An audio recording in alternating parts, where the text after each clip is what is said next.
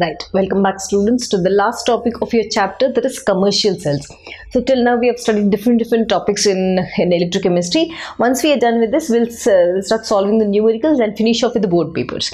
Done. Whenever I speak about commercial cells or batteries rather, so batteries, this particular topic for your grade 12 syllabus, it is categorized under two things. One is primary battery as well as secondary battery. So first let us come back and see what actually is the difference between primary battery and secondary battery. So when I have to speak about primary batteries, then I said okay, they are divided into two things. One is primary battery and second would be secondary battery. Okay, done. So in primary battery, the first important thing, what are the features we'll see?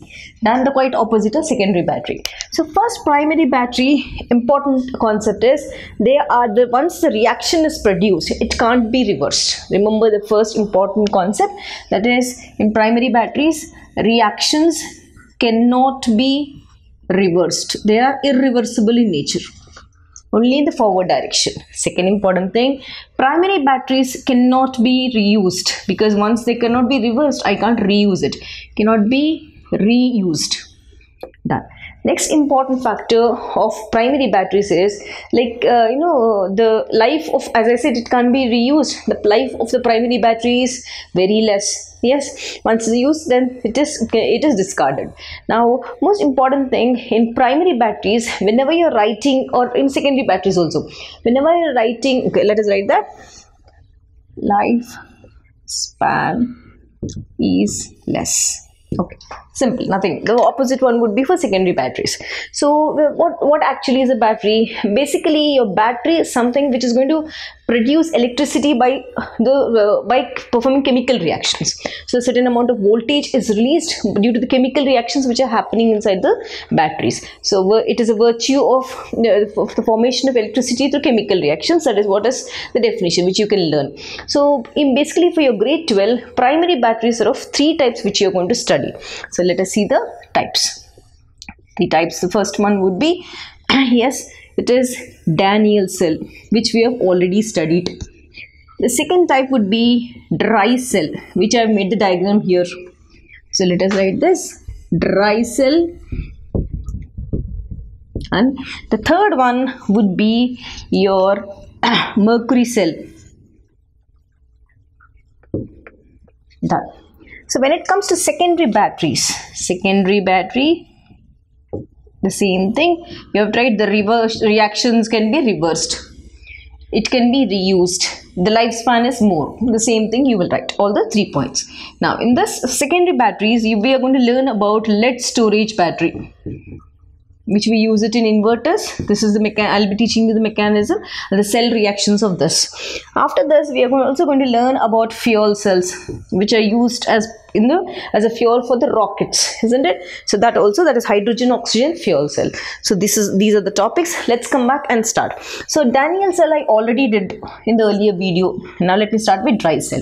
So whenever you're speaking about dry cell, the most important concept which you should remember.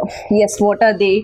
There are basically 5 parameters which you have to remember when you draw. If you're not remembering the diagram also no problem, but cell reactions are very important. So in a primary battery, the first example, dry cell, it is also called, or dry cell is also called as, or it is a form of Leclanche cell. Remember this was asked in last year paper. I still remember one of the student came out, right, and asked, what is the dry cell, other name for dry cell? It's called Leclanche cell. That student has scored 99 in chemistry. So see this is called Leclanche cell, right, the form of dry cell. Now, whenever you're writing dry cell, you have to speak in terms of anode, you have to speak in terms of cathode, you have to speak in terms of electrolytic solution, and you should also speak, suppose if some salt bridge is there, that also. Let's start. In dry cell, basically the anode which we are going to take here is zinc. Zinc acts as an anode. Next would be, please try to write it in this way only so that everything is formatted and every step carries marks. When I come to cathode, the cathode which I am going to use is carbon or graphite. This is the cathode. Done.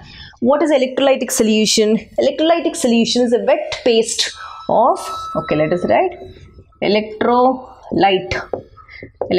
It is a wet paste of, let me write that because I need this wet paste concept.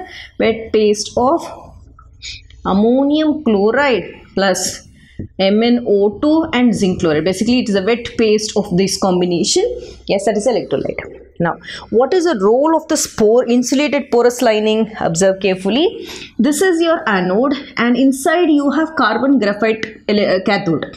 The anode and cathode. In between these two, you have an electrolytic paste which is filled here. Isn't it? Done. Now what's happening? This insulated porous lining, whichever is there, this inside one is acting as a salt bridge. Remember this one, it acts as a salt bridge between the zinc electrode as well as the paste.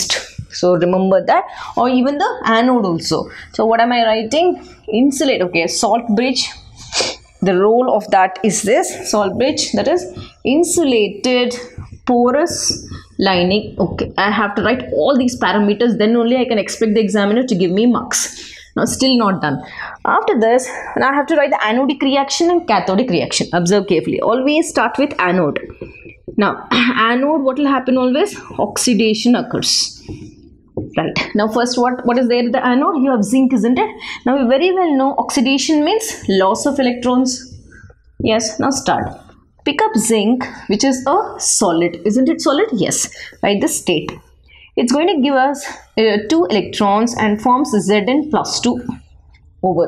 Now these 2 electrons from here through the salt bridge are going to this one are going to get transferred to this electrolytic paste. Then what happens there? Observe carefully. Now this is your cathodic reaction. This is reduction. In reduction, what will happen? Gain of electrons will happen. Now observe carefully. 2 things you have to take. Observe. One is MnO2 and NH4 plus. Okay, these two, the ionic form I am picking up. What are you going to take? You are going to take MnO2, wet paste, manganese dioxide, plus NH4 plus. These are going to pick up this electron. Done. So now observe carefully what's happening from here. This NH3, first important, NH4, from NH4 after accepting the electron, this gets converted to NH3. And what is left now? Mn, right? Double O's are there and there is one H. How will you write this in complex? This is manganese. Try to write one O outside.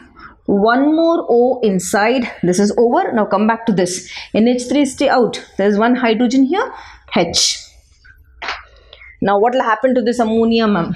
This ammonia is going to come out and combine with this zinc. And what will happen? It will form a complex. Just see how am I writing? This ammonia combines with zinc. Where is the zinc present? This is acting as an anode, isn't it? Now, it's going to form a complex. We are going to get zinc, NH3 taken 4 times plus 2. Now, what is this? This has formed a complex. Just see, it has formed a complex. Because of this complex formation, the amount of zinc present around has become less because everything is complexed inside that. So because of this, immediately the voltage of this increases. How much is the voltage? I've already written here the voltage of genial cell is 1.5 volts. So let's come back and see what is the role of MnO2. Why is it actually called as dry cell?